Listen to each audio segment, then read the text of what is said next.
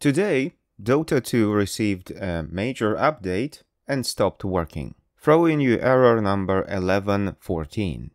I already made a few videos about Dota 2 errors with different numbers, but not about this.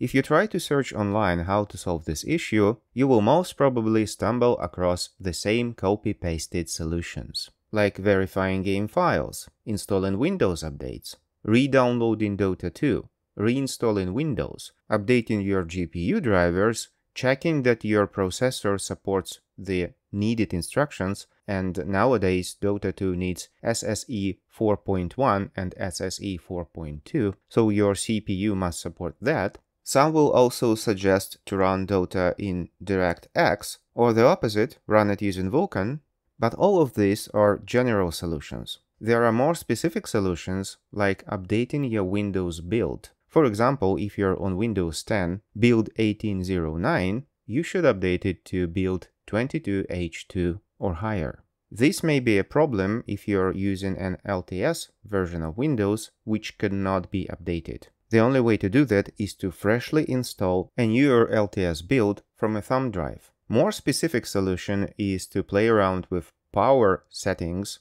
especially if you're on a dual graphics laptop.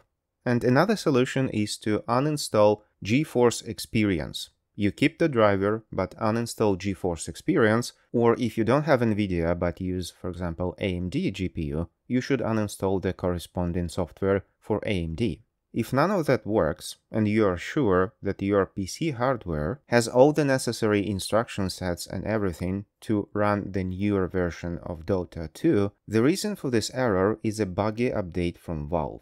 You may want to wait for another update. However, in the meantime, you may try to do the following. First of all, close Steam.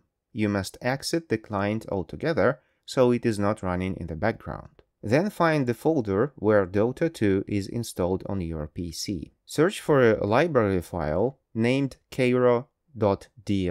You may not see the DLL extension if showing extensions for known file types is disabled in your Windows.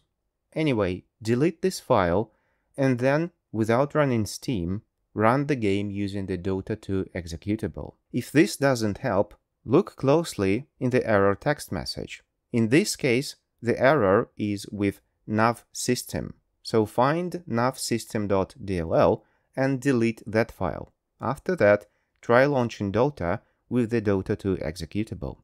The game should launch, however, it is unclear to which account you will log in, so probably you will not be in your account. To fix that, try checking the integrity of local files, which will re-download those DLLs that we have just deleted, or the DLL file that is in your particular error message that you have deleted, so this will re-download the files and Dota 2 should run just fine.